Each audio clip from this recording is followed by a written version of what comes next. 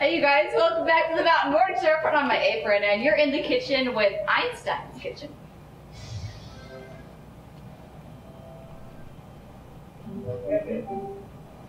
This is the cutest apron ever. Thank you.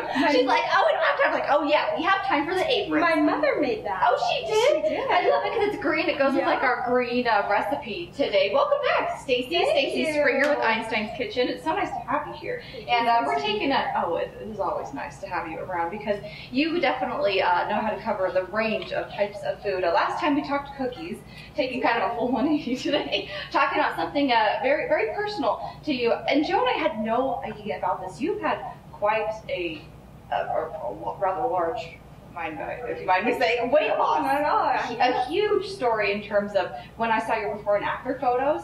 I was stunned. I had no idea.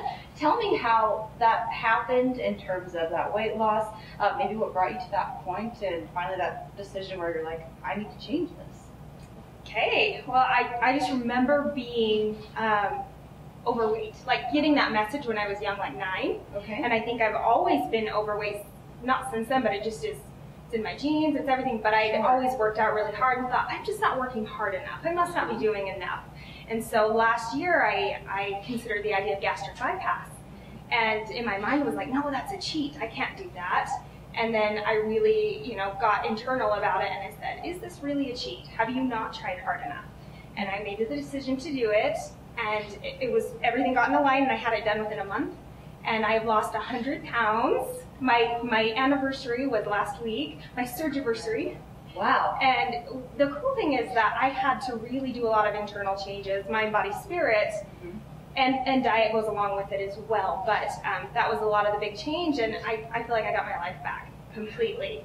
Well, we're just looking at, as you can see some of these photos here, that is such a huge breakthrough. I was just floored. You look phenomenal. Thank you. And that's amazing that, and one thing I've shared this with Joe too, I'm like, I don't know how she does it. She's a chef. And then she's still able to work it, that healthier lifestyle. Yeah. And like I said, we mentioned cookies before, we've done that. We did some grilling, but I think it all comes down to portions, not like overdoing it. Absolutely. But part of that, of course, is the healthy cooking aspect of what we're doing, which is what you're sharing with us this morning, yes, right? Yes.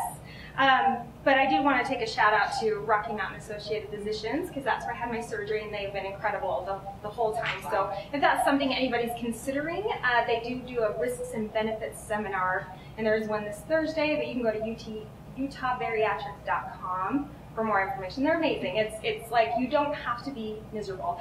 And cooking has taken a whole new life form. And I would think so. I cook stuff for people that I cannot eat or I choose to not eat when I was in that weight loss phase, but now I can incorporate other things back in. It's kind of eating out the excess. So now I have an awesome recipe to share. Wonderful. It's all green stuff this all green. It's limeade green smoothie. That was hard to say for some reason. Limeade green smoothie. It works for me. Yeah, I like it. So it's, I start with ice.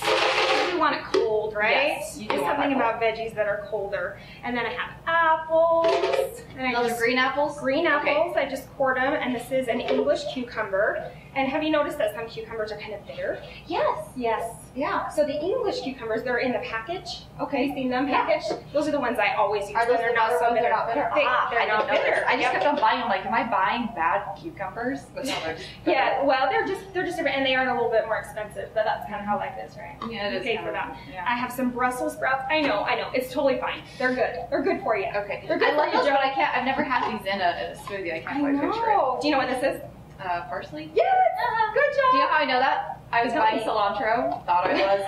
Accidentally bought that, and I stuck it in a recipe, and I was like, this does not smell like cilantro. It's not. Yeah, I just was doing it too quickly. I felt dumb. That is the key. That's the only reason I know that. That's how my mistake. A lot is by smelling things. Yeah. They do look the same. I've done it myself. They're right next to each other in the grocery store. I just grabbed it. Wrong one. Anyway, what's next? So you know what that is, right? Spinach. Not parsley. Yes, not spinach. parsley. Yes, and then I have to get that right. We need some liquid so it'll blend up in here. Okay. And then we need a little bit of sweetener. Oh, I forgot my celery. Very important. I want that. Yeah. Yes, we want that. So this is stevia, and it's an all-natural sweetener. I heard a lot about this. And it's, what exactly is it? It comes from a plant, and so there's no calories, no carbohydrates, and it's I just read this. It was like, I don't know how many times the amount of sugar, like a teaspoon of sugar. Sure, it was crazy. It was like 250 times. But it provides that sweet element. That you get Yes. that. I need a juicer. Oh yeah. Juice. Oh, I can juice. Will you juice for Yeah, me? I can.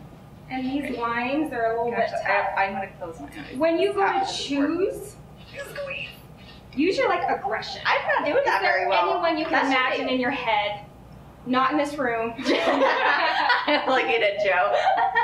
I'm just kidding. Nice.